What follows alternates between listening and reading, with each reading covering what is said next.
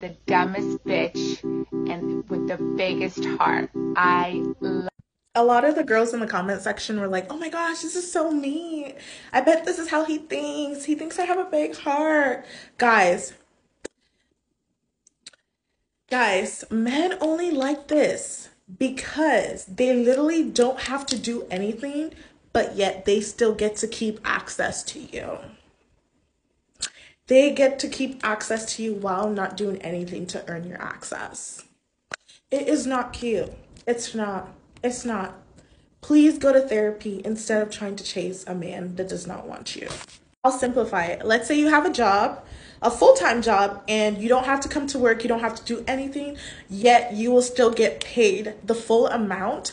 You are more willing to take advantage of that job and disrespect the job just because you get paid for doing nothing. So men are not going to pass this opportunity up.